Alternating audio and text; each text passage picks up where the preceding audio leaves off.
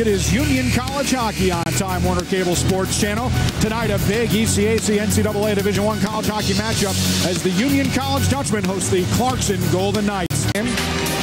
Niskayuna native Colin Stevens gets the start for Union College. He's got great numbers this year, 17-4-2 with a 2.20 goals against and a .920 save percentage. However, Union has let up 3 or more goals in 4 of their last 5 games, including against this Clarkson team in the North Country, and they're going to want to improve on that trend. On the other side, it's Steve Perry, the freshman, 5'10", 162 pounds, so not very big, but pretty good numbers, .911 save percentage, 2.24 goals against en route to an 8-7-2 record so far. Dan, that stat from Union College, 3 goals or more in 4 of their last 5 games, that's got to be a little concerning for a team as they're heading into the postseason. No question, because this time of year you want to be playing real solid defense, and you want to take the pressure off the forwards or defense as far as the offense is concerned. But thankfully, they've been scoring enough goals per game in order to offset allowing 3 goals per game. Clarkson still with an edge in the all-time series. Union has won the last 2 and has been very good against Clarkson at home of late. The puck is dropped and we are underway. Thanks so much for joining. The face-off won by Union, and they'll come out shorthanded, 2-on-1. Ciampini over, give and go, deflected. Ciampini scores. Let's see if this one stands. The net was knocked off its moorings, and they're going to review it. Ciampini gets the goal. Yeah, I think they're going to take another look at this. They're going to have to. The official was right there and pointed to a goal, but from our angle, Dan, it certainly looked like that net was off before the puck went in. Yeah. To see the give and go, it was blocked, but the back-checking defenseman, Tansy Falls, Ciampini's right there. Yeah, that should be no goal. That net was off. That's a good angle right there. Yeah, the net was off before. I mean, it's very tough because it's when it crosses the line. And from that angle, center ice. Union fans want to call, don't get it. Union trying to get it. Score! Ciampini from the end line, and it's 2-0 Union.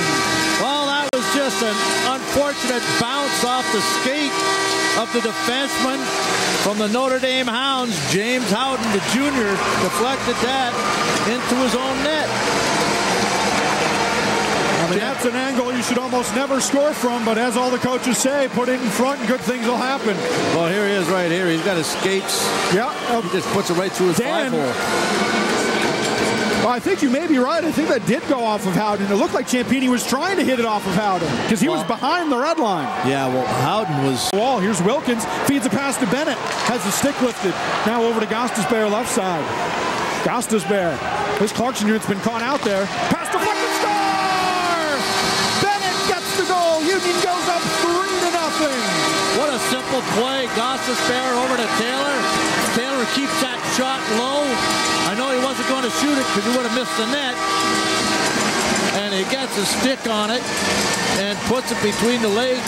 Mark Bennett got himself one. Gostisbehere to Taylor off the wall, just feeds it in front. I don't know if Bennett got a piece of that, Dan. That may have gone off. I think that went off a Howden stick again. Let's see if we can get a slower version of that angle. Vecchione half towards left side, gets some help. Carr comes across, but Ciampini comes out. Ciampini over the right side. Gostisbehere scores! The Ghost with the most power play goal. Shane Gostisbehere. Union goes up 4-0.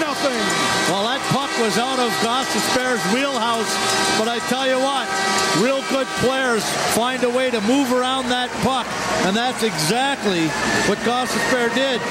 You could tell it was just too far off that front foot, so he adjusts with his footwork to get that shot off. That puck looked very difficult for Perry to track. It was on end, heading towards the net. Zone. And of course, they're only sending one fortune. Here's a giveaway. Vecchione makes a move, scores! Mike Vecchione, and that will seal the deal. Union goes up 5-0. Well, I don't know if the kids out there or some of the parents remember when Grandma used to make chicken with shake and bake. That was shake and bake right there. Sins made one move too many, coughs up the puck, and Vecchione makes the move. Perry falls for it, and he buries it. Vecchione gets his 8th goal of the year, and it's a 5-0 Union lead. Boy, Perry really overcommitted himself, thinking that he was going to the backhand, but Vecchione went back to his forehand. Scoreboard has not updated, but we'll find out. 9 seconds to go. Shot is blocked by Clarkson. The Golden Knights have it. The fans on their feet in Schenectady. Union College rolls to a 5-0 victory. And they mob Colin Stevens in net, who gets the shutout. And Union College, even though they've struggled with injuries, continues to come up with a big win here at home. By play. Final score from game is over. It's official. Union College has gotten a share of the Clary Cup, the regular season title given to the ECAC champion, their 3rd and 4th seasons. And you can see the team celebrating. What an accomplishment. And we see the cup right there held by Steve Ainley and Ed Krajewski from the ECAC. And Union's getting used to that trophy. I don't know if you'll ever get used to that. You know, it's a long season, and I mentioned it earlier that the amount of work that these guys put in, not just from an academic perspective, but they also continue to lift weights. They do it during the summer, and they get stronger so that they can be better individually to make up a better team. The Clary Cup hoisted by Captain Matt Bodie. The team will gather around for the team photo. We're going to take a break. Union 5, Clarkson 0, Clary Cup to Union College.